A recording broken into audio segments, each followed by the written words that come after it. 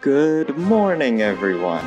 Time for another bright and shiny day celebrating Indonesia's independence. For the 75th anniversary of this great country, everyone's stuck at home, so I thought, even with these limitations, what's the most patriotic thing I can do? At first I thought about ranting why patriotism is a superfluous propaganda, and it's a completely privileged concept, and why should I even care? But I don't want to be a negative Nancy on this day of all days. So I read an article about what the most patriotic thing to do was, and there are some smart options like going outside.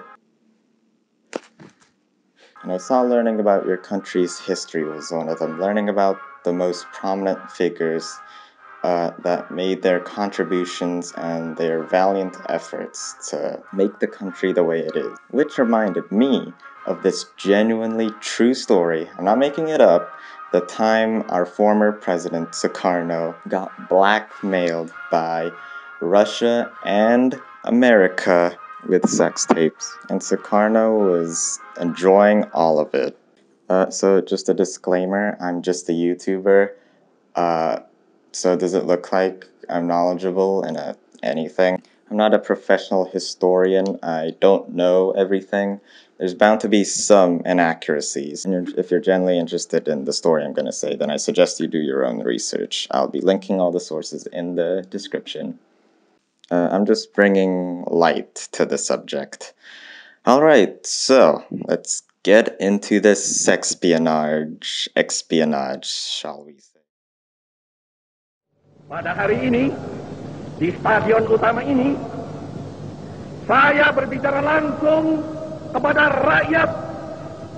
rakyat seluruh Indonesia. So I don't need to explain who Sukarno is. He was Indonesia's first president after gaining independence from centuries of Dutch colonialism, and is widely regarded as a national hero. But did you know he was a very, how do I say it? A very promiscuous man. He had a very womanizing prowess, and he wasn't afraid to hide it. So that was his reputation. He was known for his pervertedness and attracted the attention of the most powerful intelligence agencies in the world because of that. He openly supports polygamy and took on 4 official wives while maintaining a de facto marriage with a 5th wife. He was literally a harem protagonist. He even went and said to a US diplomat he was a very physical man and needed sex every day. Basically bragging to him. Well, you heard it here, folks. Having sex every day is the most patriotic thing to do. Alright, let's get back to the story. So, Indonesia had a pretty important role in the Cold War between Russia and America.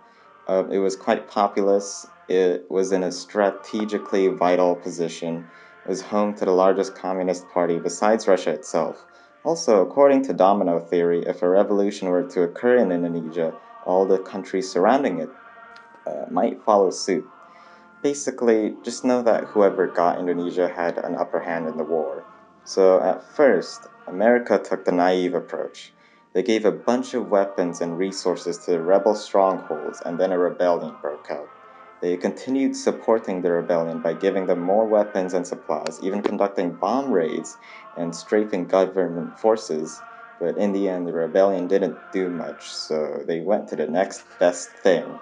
Porn. They were pretty frustrated and desperate that the rebellion didn't work out, so the CIA were thinking that if they recorded a sex tape of the president and let the masses know, it'll spark another revolution. So they wasted $1 million on this whole sexpionage project, and it ended about as well as he expected it to. First, they can't find a dark, bald man to stand in as Sukarno's porn actor, so instead, they made an intricate, realistic, full-face mask of him. $1 million just for this.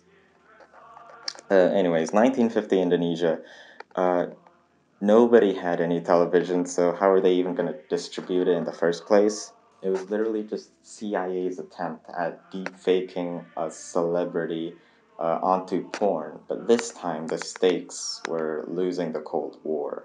So yeah, it was a disaster and nothing came out of it. Russia's blackmail attempts were slightly more fruitful because they at least got the president to show up for the sex tape.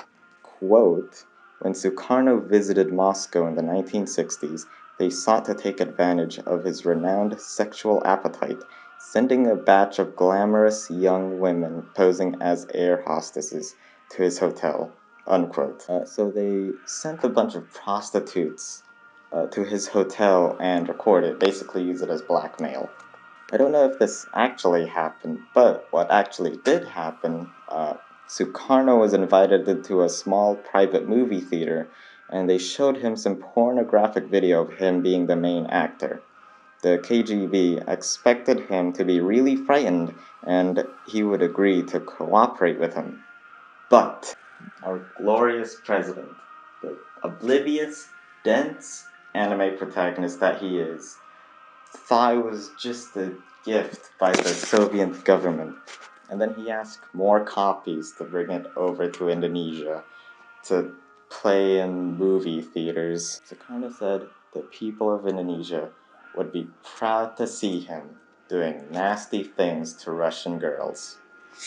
And god damn, am I proud of him. I've gained a whole new level of respect for our former president and the history of how Indonesia valiantly fought for its independence as a whole. I do wish we could go back to simpler times, playing porn in movie theaters, because imagine if something insane like this happened today.